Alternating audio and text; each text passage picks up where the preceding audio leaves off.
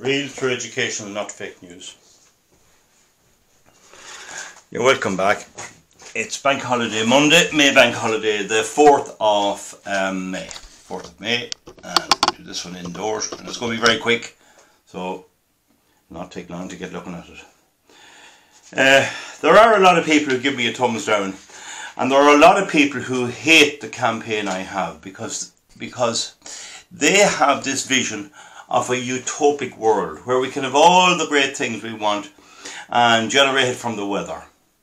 And the film Planet of the Humans hits at that, and that's only what I've been saying for a long time. And would you believe it, among the criticism I get online and people sending me messages and things is, my hands are dirty, right? Oh, your hands are dirty, therefore your message is not right. So if I have clean, sparkly, white hands like this, excuse me, my message would be good. Well, the reason they're dirty is that I have hobbies. And one of them I'm working on the moment is this little Villiers engine. It's put up on a blue can there, you see that. It's a little Villiers engine. This is a small little engine. It's only about that height and that size. And the Villiers were made engines for garden equipment, 4-stroke engines. And it's a lovely little thing. And I bought it for €30 at the Variety Mart. But it had problems, and I've been working at it. And of course, on the farm you do take a break on the bank holiday weekends, but then you end up doing this sort of stuff. And the idea is to get it going, put it on a pedestal, and I've had it totally disassembled and checked it out and got it cleaned out and looked at the little faults that's in it. I'm still trying to get parts. One of the things is this little filter that goes on here, a bit difficult to get, and I may have to make parts. But eventually, if I got it going, I'd like to try and build a generator with it using this starter out of a little commercial generator. It's very heavy. This is quite heavy. This is 8 or 9 kilos weight. But the thing about it is, anyway, it has a wound rotor, and the idea is that I'll be able to join these together and make it into a synchronous motor where the power will be put in and out to vary the output. So it's going to be a project at some stage, if it ever gets on. And people may not understand why people do the like of this. My father was at the very same thing. I have full of a car trailer of projects he had, some finished and some never finished. But the thing about these hobbies is you're never bored. The mind is always thinking, even when you can't do it. And it's a great pity, you know, that all our other activities gets in the way. And it was the same with my father. He'd be keeping the farm running and he'd be talking about this and he'd want to get down there. There's never enough hours in the day. People who have a hobby based on the like of that are blessed, in my view.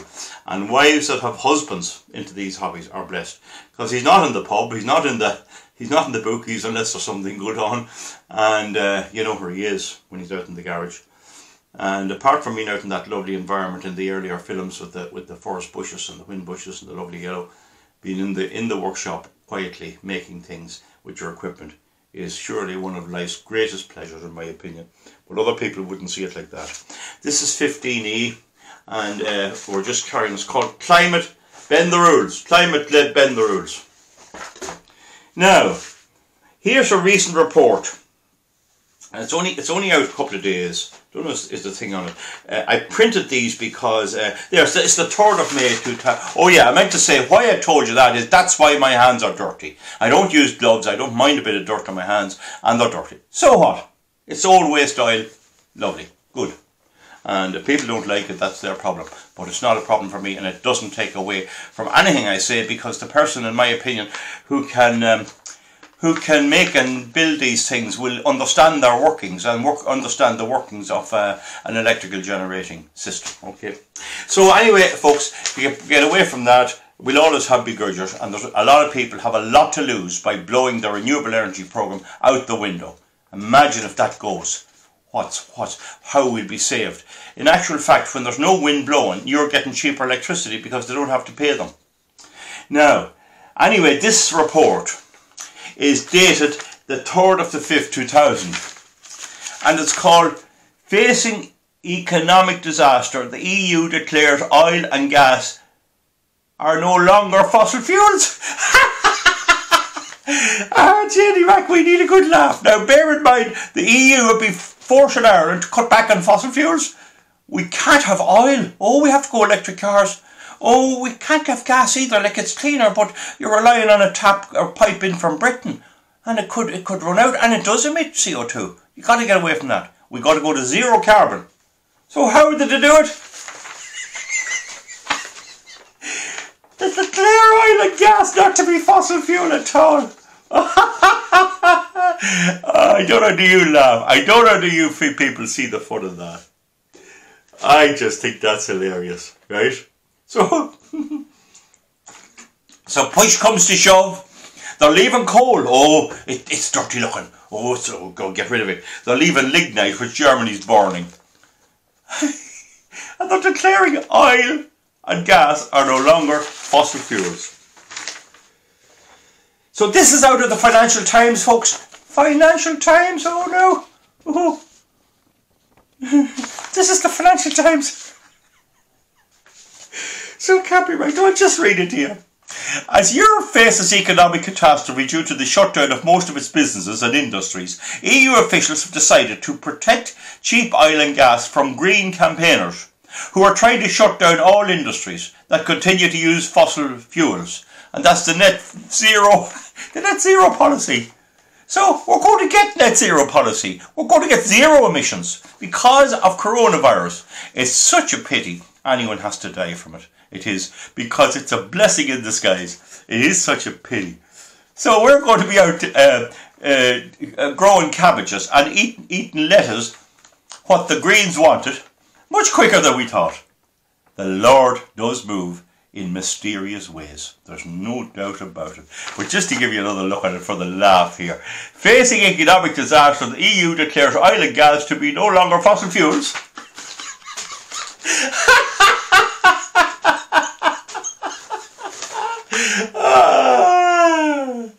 Comedy's gone from the radio and the television because of political correctness. But comedy's back. Comedy, you can't keep comedy down.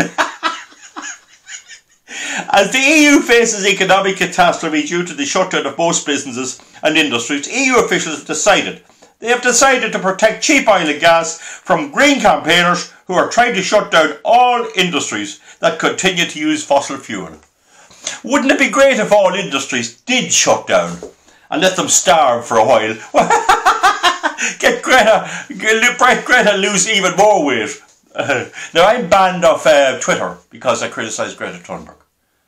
This is the only medium I'm allowed on, and I have to be very careful. Now, Angela Merkel has been pushing green energy. She closed down the nuclear plants because she was afraid of a tsunami, like that got in Fukushima in Japan, and yet Germany has a very small part of coast. In fact, it's highly unlikely to be enough water to make a tsunami in Germany. But she shut them down. She was going to show off. So what does she think of this? Oh, I'll tell you, the Germans, they pushed energy windily. And what do they think of it? Can you guess?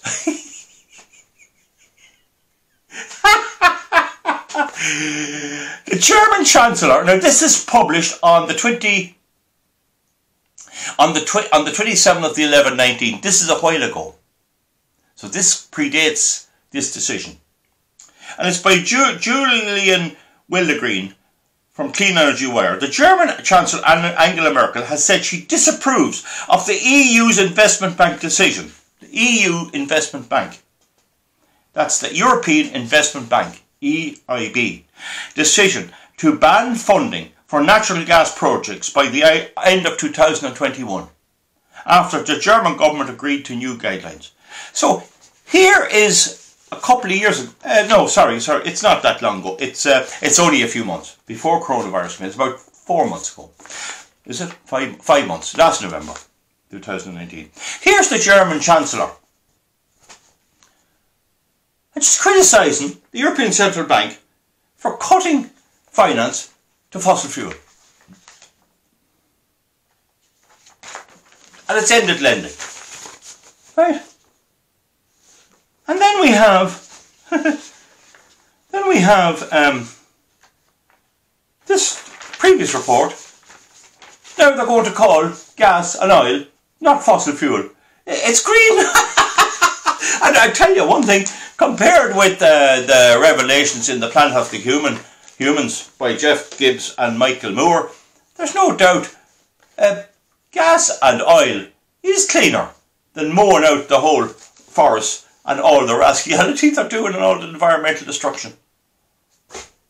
Could you make it up? Folks, this page wouldn't print. Now, a couple of years ago, the energy regulator, a lady, I can't think of her name, but she was on the radio, I heard her myself, and she was after taking away the licence to generate from a Dublin power plant.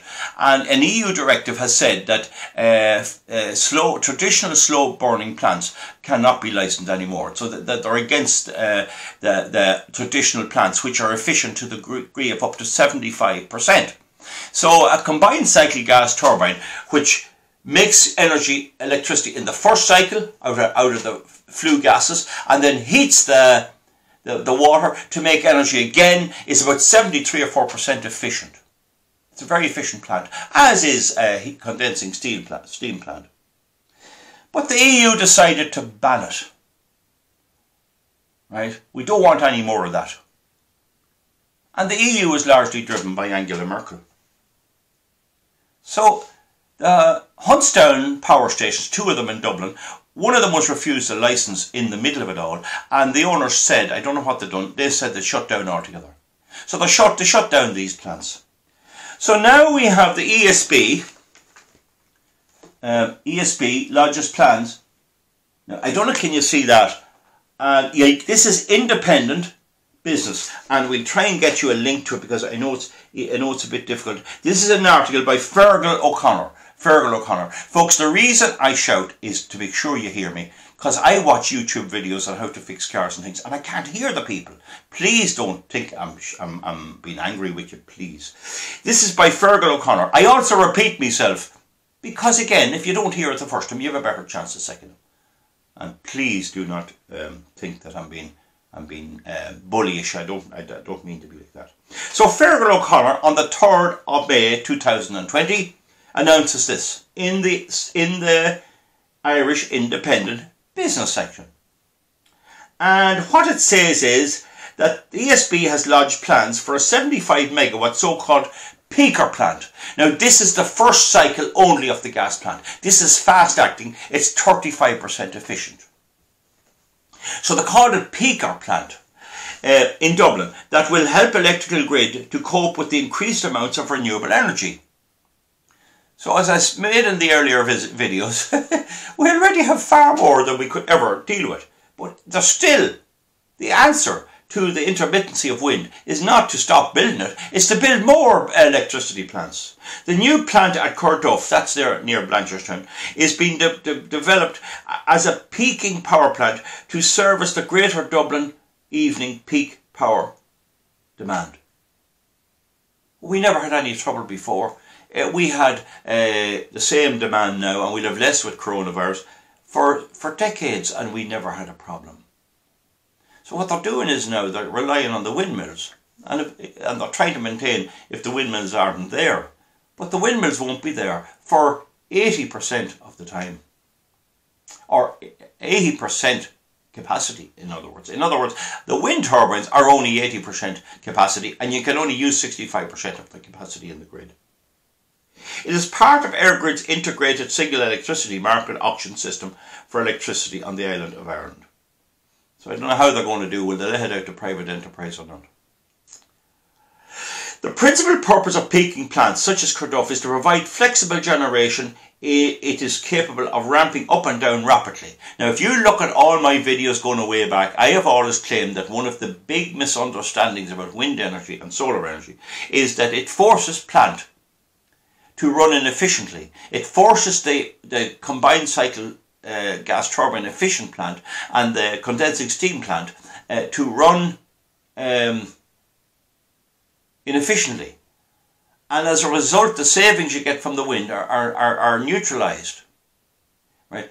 So what it's also doing, it's forcing the grid operators to install fast plant, which is only 33 to 4% efficient. So the efficiency of the overall conventional power plant is reduced. The amount of it is increased, But the emissions are the same, because the emissions from this type of plant here are far greater. And it's anything, only admit this won't work. So planning documents said that subject to permission, Corrib plant will begin operation in 2022. A spokesman said the plan was fully aligned with the ESB's Brighter Future strategy for transition and supporting the move to low carbon electricity. Now, what is low carbon?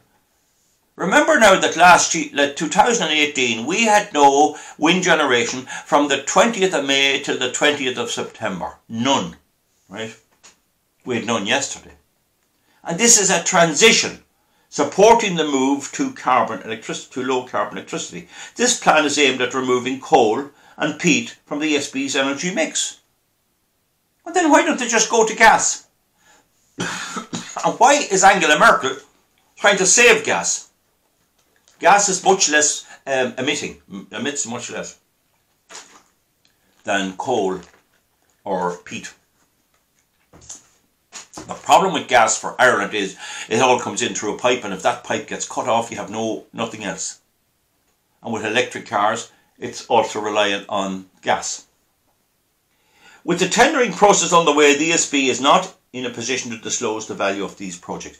Now bear in mind, this is 75 megawatts, this one. But they're putting in 4 of them. Right? I don't know, can you see it there, folks? 75, it's not easy for me to get this up here. Right, anyway, 75, you can take my word for it. So 4 of them is 300 megawatts. So we already have about 150 megawatts under double the capacity we need. Or just almost on a total of 12,000 megawatts. The winter peak demand is 5,000 megawatts, and in fairness you do need 1,000 or even 1,500 of a reserve there. Right? So we'll say 6.5, we'll say even 7,000 would be alright. We wouldn't complain about it too much. So we're on about 11, 9, 12. And we're going to put in 300 more of fossil fuel plant. So as this transition gets underway, we see more and more fossil fuel plant being built. And clearly whoever runs it is going to have to make a profit, so it's going to be running. So you'll end up, and they're going to build at least another 1,000 of wind. You'll end up with about 13,500 megawatts of total generation capacity, being paid for by a country which only needs on average 3,500 megawatts. Winter peak demand 5,000 megawatts, and on a summer's night 2,000 megawatts. All to be paid for. All must break even, all must make a bit of a profit. And that is impossible. And I draw attention to Cormac Lucy's article in yesterday's Sunday Times, in which he says the green dream and green goals are unattainable. And they're unattainable. And we see already Germany pulling back, while Ireland is push above our weight. Oh, we'll show them. We're leading. We're leader. We're an energy hub. All for a bit of power to run the light. How can people be so thick? How can voters be so thick? And Eamon Ryan is lined up to get back into government. Oh, gee. And do you know what I hope? The quicker he gets in, the better. The quicker the Green gets in, the better. Because people are they're going to put them eating cabbage. And that's what it'll take. And funny enough, Catherine Martin, she's the second, I think, in the Green Party. She's a brother of Vincent Martin, and he got in as well the last time down in Kildare. He tried running here in Cavan, but he didn't get in. She seems to be having second thoughts. Ryan mustn't have the brains to realise that if he gets in, that's the end of them. They got in before, and it was the end of them for a long time. So that's the story, folks. You couldn't make this stuff up. You couldn't make it up. You have last year Angela Merkel whinging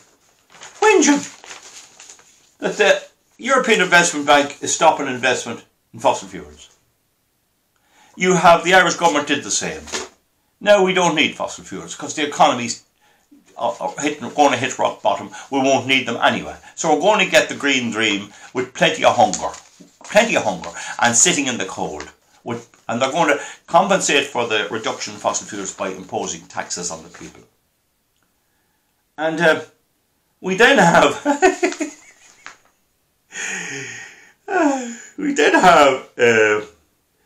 they've hit out what they call it here is EU regulators' ludicrous exclusion of oil and gas from the definition of fossil fuels. That's the words there. They've hit out at the ludicrous exclusion. So they've said oil and gas, no, not fossil fuel at all. Oh God, that's green energy.